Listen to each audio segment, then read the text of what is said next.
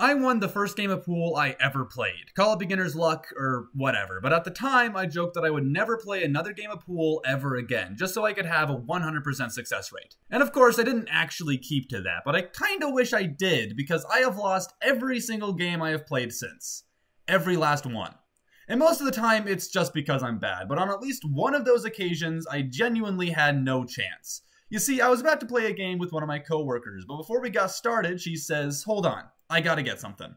So she leaves and comes back with her own personal, custom-made pool stick, perfectly calibrated to her playstyle, which was just waiting in the back of her car. And it's not like we were there to play pool, we were there to do karaoke, so I guess she just brings this pool stick with her everywhere she goes, in the event someone dares to challenge her. Anyway, today I drew a two-headed cow.